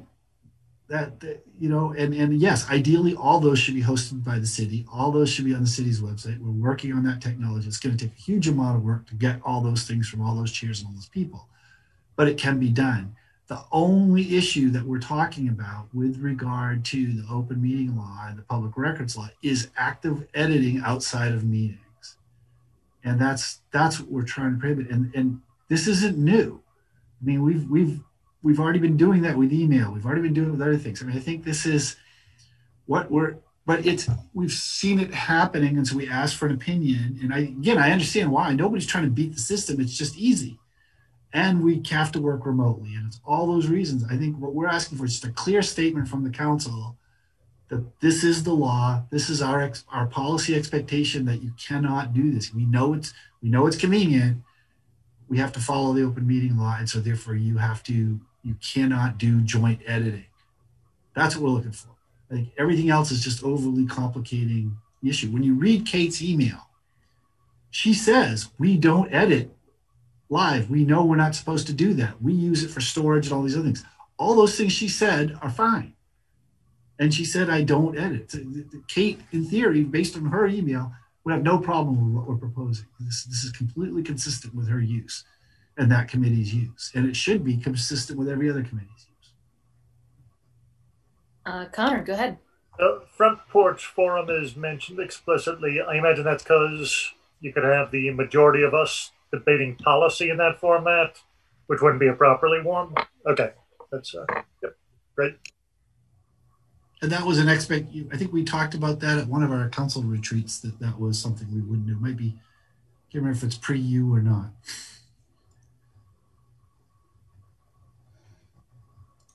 Okay, so I'm fine with this language as it exists, as it's been amended now. Other thoughts? Donna, go ahead. Well, I'm being really dense. I don't understand how you can use this as a depository when I, as a public citizen, can't get to it unless I'm part of that committee and I have that link. Well, it's the same way that, so my computer at work has all of my work documents for all the committees that I help, right? Those are all public documents, but you can't get to them. I have to get to them. It's the same concept there where you just have to ask for it. You know, if the committee wants to include it in their minutes, they can. It's just a link to a saved. Yeah, but they're not putting it on the website. I depend on the website to have minutes. I know we're going to get there one day. It's just not there yet. I guess you mean it. So committees aren't supposed to be posting their minutes and agenda to the website? No, the minutes and the agenda are on the website. I'm sorry. I thought you meant like a document. No, just the minutes and agenda, because she talks about that too. I mean, okay. It's just the extra documents. Right. Yes. And, okay. And those are all still subject to public records requests. Mm-hmm. Okay. Ideally, in a perfect world, they'd be stored in a way that the public could look at them all the time, and committee members and everything else. But but Kate and others do talk about their minutes and agenda being in this depository and not on the website. So that's all I'm just wanting to clarify. Those are still expected to be on the website. Yes. In fact, that's also required. Yes. I know, but it's not happening. I want to check on that because I suspect it may also be there. Anyway, we can check. Lauren, did you have something? Yeah, just really briefly. I mean, I'm starting to see more and more on my committees that people are putting links to like the Google Drive, like the Police Review Committee has been doing this right into the minutes and the agenda. So if somebody went to that, it's actually becoming more accessible where, you know, if you can find the agenda, then you can get to the documents the same way we can get to city council documents. So I'm actually hopeful it will actually make documents more accessible to the public if we use it right and well. Cameron, like the version you had up, just 2 words, the second paragraph, you just will need to like look at it with fresh eyes. Like there were like a couple extra words, and I think you had like the word Google Docs and related, which might mean like we're somehow preferencing Google products, maybe like similar products to Google Docs or something, just so that we're not somehow. I have changed the word related to similar. Don't need to become vendors for Google. No, not at all. Not at all. They do quite a well. And then there were two neededs in the second paragraph, near the bottom in one sentence. That I think one needs to go, but it looked good though. Oh yes, thank you. You're right. Thank you. Those 2 things have been changed.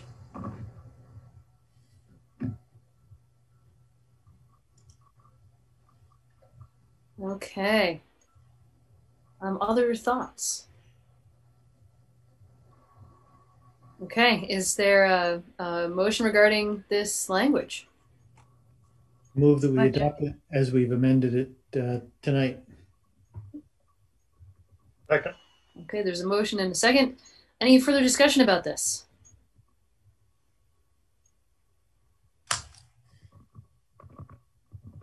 Okay, all right. All in favor, please say aye. Aye. Aye. And opposed? Okay. All right. Well, thank you. Thank you. This feels like such a modern problem, especially during COVID. But yeah, no, it's important that we that we, follow the law. It's good. Thank you. All right. So with that, we're going to do our council reports, and then we have a couple of executive sessions to do. So we're going to jump to that. First, to council reports. Donna, are you okay with going first? Oh, you're muted though. I'm sorry. Yeah, I'm going to pass. I'm going to take my break. I'll be back. Oh, okay. All right. Fair enough. Okay. Who is next? I guess that's Connor. Yeah, not much. I mentioned the bill was contacted by a couple of restaurants, just wondering like what the deal is, like when they can open up and have like a parklet or something like that. So it sounds like we'll get that on a future agenda item. I was asking like, so what's the earliest you would open? They were like, yeah, the second the snowplows get off, we're setting up tables if we can. So, I think that would be a good chat to have. Bill, did you say that maybe next meeting or? I was going to bring that up in my manager's report. All right, perfect. Thanks a million. Okay, Jay.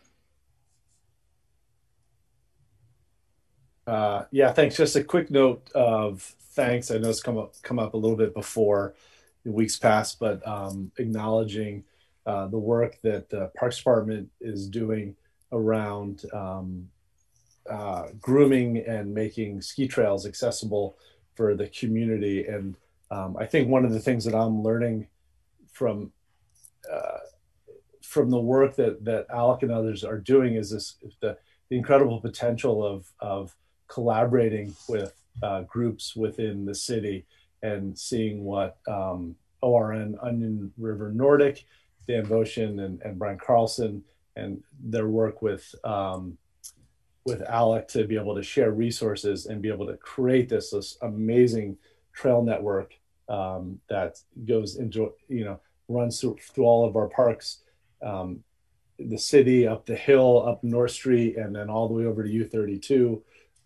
It just, with that level of that energy and commitment to it, I think it's just a great model that we could be looking at for other projects looking ahead. Thanks. Yeah, great. Dan. Sure. As Lauren indicated earlier, the the lobbying committee met last week, and we talked about a couple of different priorities, but I would put out to both our body and maybe to the city in general that, with the increase of funding or potential for funding that's coming from the federal government, we would be well served to start thinking about projects that we could apply for this potential, some of these funds that were coming. In part, it seems thoughtful. We should think about what our city is going to look like post-COVID, and spend some time to prioritize those projects that could help us as a city survive and thrive in a post-COVID world where we might not have a full array of state workers coming into town like we did before. Yeah. Jack. Passing tonight. Lauren. Only thing I wanted to mention, the Social and Economic Justice Advisory Committee, we have had a couple people needing to step off for various commitments and reasons. So always would love if anyone's interested in applying for that. I think it's just rolling open, but we're doing some really interesting work right now and starting outreach to specific groups of Montpelier residents to get input from people who often, aren't heard from at our city council meetings or in city government processes. So I think there's a lot of really interesting work that, we've all been working on for a while. So it'll be a fun time to get involved. So hope people will consider applying for it. That's it. Thanks. Connor, yeah, go ahead. Yeah, sorry, I forgot one thing. And John might talk about this in his report, but I was watching House Government Operations today, and I saw the non-U.S. citizens voting bill was introduced. It's H177. introduced by Warren Kitzmiller there. He did a good job presenting today. But we should really lean on House Government Operations to get that out and get that over the finish line. If we remember, it stalled in the Senate last year. So I think we really have an obligation to the voters to hit it, and would recommend anybody who's listening to contact legislators. Let's get it done. Thanks. Yeah, thank you for that. Okay, so I have a few things on my list here. You may be aware that all the mayors of the state get together and talk about their own legislative agendas. In order for anything to make it onto the mayor's coalition legislative agenda, 6 out of the 8 mayors have to agree to it. So in case you're interested, I'm happy to pass that around so you know what we were chatting about. Second thing is I think it's probably worth mentioning that Burlington is considering a responsible contractors ordinance, very, very similar to the one that we approved. And so I just want to, and so Connor and I both spoke to a committee about that the other day, and I think it's anyway, just patting you all on the back. Yay for going first. Yay for leading in that way. And sort of similarly, just a heads up, I know I've been talking about this home energy information ordinance for a while now, and I think we're aiming to have it on a council agenda for March 10th. I think is which it will be the first agenda after town meeting day, I think. Anyway, so that's just a heads up about that. And yeah, I guess that is it for me. So righto, John, do you have anything? Yeah. Hopefully you all, or at least most of you, have seen your ballots today. They should be, I got mine. They seem to be hitting mailboxes today for town meeting day, which is great. I'd hope they'd be out about a week earlier, but it is what it is. We're actually at the beginning or ahead of the game for most of the other communities, so I feel okay about that.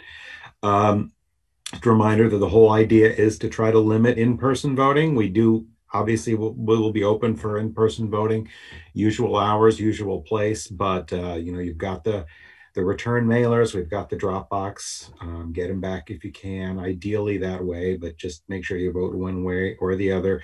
The turnaround this time, we've only got about 2.5 weeks till the election, so that's really, really different. But there they are. Let's see, what else should I mention? I should mention that property tax payments are due on the 15th normally, but that's a holiday, so the 16th is going to be acceptable. In regards to the clerk's lawsuit that you all, thankfully made a supportive statement on, I was actually subpoenaed in that because the plaintiffs thought I was being mean to them. I was sworn in, and my relevance was deemed irrelevant by the judge, so I didn't get to say anything. But halfway through the day, the plaintiffs just withdrew it. It wasn't going anywhere. So that's all done. So, and thank you for your all's help. Legislatively, first of all, in terms of what Connor was saying about the non-citizen voting, it comes back around to the Senate. I hope it does. That was a very supportive Senate Government Operations Committee. They tried to get ahead of the game last time with positive hearings on it. The only reason it didn't get any farther was that was a decision made by leadership, by Senator Ash, really, to bottle it up in the Rules Committee. We have new leadership over there now. So hopefully it's a whole new ball game, and we'll see how it goes. Finally, I have once again I've spent a lot of my time in Zoom and Senate government operations the last couple of weeks, and they're just trucking along on this sort of omnibus gigantic election bill. But it looked like we were going to get our ability to have a mail-in election was looking like it was going to be curtailed because the schools wouldn't have the authority to do it themselves. So either we split up our ballot for the first time and mail out our own, which is just not something that's going to happen. It's not what folks are looking for. But I think I planted the seed today that when it comes around in its final wording the end of next week, we might have the wiggle room back in. So anyways, I'm hopeful that the bill doesn't have the effect of keeping us from doing a mail-in election when the idea is to empower towns to do it if they choose. So cross your fingers on that. And I think that's all I've got. Okay, thank you. Bill. Yeah, just as was mentioned, we do have a holiday on the 15th. So those of us with Monday gatherings, we can either reschedule or pass. So Connor mentioned earlier the parklet ordinance. You may recall that last year we did a substitute ordinance. We did a temporary ordinance that overrode our existing ordinance until October 25th and then went away, and the existing ordinance went back into place.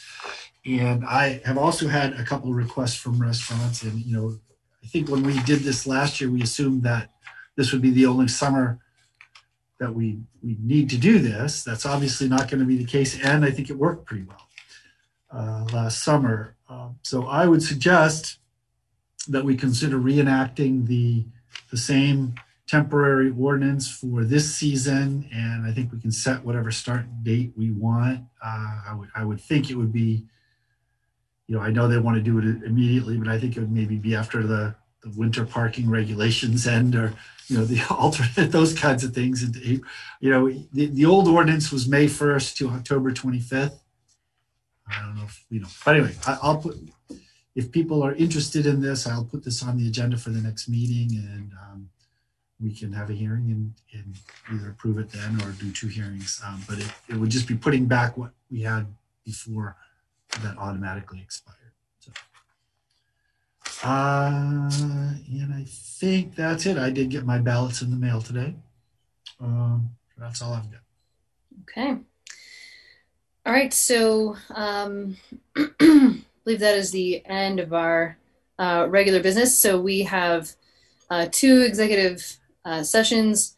One about a discussion of a potential land acquisition. And then I don't know if we need to, we probably do need to come out of executive session after that and then go back into executive session for the city manager's review. And we may come out of that executive session as well to have a vote. But that is that's also, it's all a possibility. So yeah, I think that's where we're headed, unless you think we don't need to come out of executive session in between those times. I think we probably do, though. Well, I defer to the lawyers here, but it would seem to me that as long as you say that's what you're going into executive session for both purposes, then we can do them both. And that you're inviting, Alec Ellsworth in for the first, and then we can take note of when Alex departs, which would essentially signify when the second one started. Right.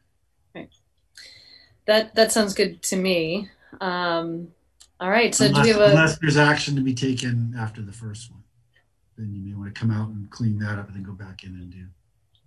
I don't know if there will be, but just if that's the case. Yeah. Jack, go ahead. Oh, you're on mute.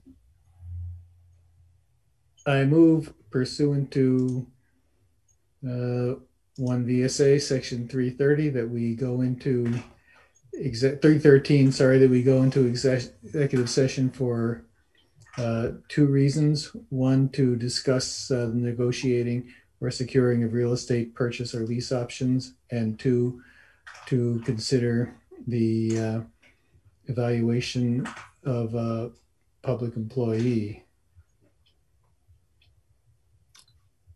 I'll second. Okay, and your understanding is that we're inviting Alec into that first section? Yes. Okay. All right, so we have a motion and a second. And we may, oh, Donna, go ahead. I was just questioning. I took my little break. Is there going to be a break I think that's before executive session or after we go into executive session? Other thoughts? Would people like a break? Yes, please. Okay. All right. So 5 minutes. All right. Can I ask a quick question too before we go? Yes. Go ahead, Alec. I'd love to invite our Parks AmeriCorps member in who's been helping me with the project, and also the Parks Commission rep to the discussion if that needs to go in the motion or if that's just okay and I can send them the link. I think it's like, Who are they? Yeah, they need names. Parks AmeriCorps member is Benjamin Grass and Stephanie Hunt is the rep for both commissions. I'm happy with amending my motion to include those two names. Okay. Same with the second. I also just want to be thoughtful about the time here because I want to make sure that we have enough time to have healthy conversations about both of these items. So anyway, just making a mental note about that. So there's been a motion and a second. And just also noting that we may come out at the end with a vote. So, all right. So all in favor, please say aye. Aye. Aye. Aye. And opposed? Okay, so we are going to duck out of this call and further discussion. All in favor, please say aye. Aye. Aye. Aye. And opposed? Okay, and is there another motion? So I'll move. Go ahead. Oh, sorry. I'll move that we authorize the city staff to negotiate for an option agreement concerning the Heaney parcel in conformance with the discussion that we had in executive session. And I will also move that the city manager begin to draft a letter of support from the council to be reviewed and approved by the council to assist in the grant process that the Parks Commission, Parks Director is currently undergoing with the U.S. Forest Service. I'll second. And just to be clear, that is one motion, right? Okay. Any further discussion? Okay, all in favor, please say aye. Aye. Aye. Aye. And opposed? Okay, awesome. Thank you for all your work on this and getting us all that information. And yeah, we look forward to hearing about how it goes. Okay, thanks all. Good night. Good luck. Have a good night. All right, and so for the rest of us, I just want to recognize that it is 10 o'clock. We're still game to have this conversation, or, I mean, we do have the option, I suppose, if we had to, we could wait until the next meeting, but then that's our last meeting of this particular session. Thoughts? I'm down if you are, but also I feel like, And yeah. I have a question. Did you email us a summary of what was said? Oh, evaluation wise? I did not email you a summary. I do have that though, and I can send it to you. Okay, that would be helpful whenever we're going to talk about it. Okay. Bill, what I feel like you've got some like if you're, if it's too late and we're topping out, then we can do it later. But what do you think? Yeah, we can either do it at the next meeting or we could set up a time just for this. Sometimes we've done that. Yeah. Or we can go now. I mean, I'm game, but I also want to make sure you're all up for it. And if people haven't seen all the comments, that may, Yeah, I'm fine to do that, to put it off either to a separate specific time or to put it with the next meeting. I think I guess I would just hate to feel like we're up against people going to sleep. Like that's never good. Jack, yeah. This isn't the first time this has happened. I think it would be useful to the discussion to not hold it until we get the summary of what people have done. So that militates in favor of doing it next time. I don't know what the agenda for our next meeting looks like, except that I know that we already put some things onto it that may or may not take a long time, like the zoning thing. So we'd have the zoning public hearing and the parkland ordinance. Hopefully those wouldn't take too long. You're going to be getting a briefing on all the dispatch issues, including the console, but also all the other projects that are going on. Good. We talked about having a legislative update, possibly inviting our legislators. I don't know if the committee members, if that's what you're thinking, or just us going over what was pending for bills. May or may not have a proposal on Montpelier Development Corporation. We've had one conversation. I don't know if we'll have a recommendation by then or not. I'm just looking at and that's the list right now. It's not too bad, I don't think. Yeah. We always fill our time and we run late, even on the slimmest of agendas. We're just terrible. I'd rather give Bill a specific time and come in and do it. Yeah, I don't know. I think that's fair. I feel like it's somehow easier to schedule extra times if there are executive sessions. Somehow just makes it easier. But we can also try to tack it on to the next meeting, and then if it doesn't, if for whatever reason we don't have time, then we can schedule a specific outside meeting, unless people have a preference and would prefer to just have a separate meeting. Well, just to be clear, you really, if for some reason it doesn't work on the 24th, we really have till the following Tuesday. Yeah. Do it.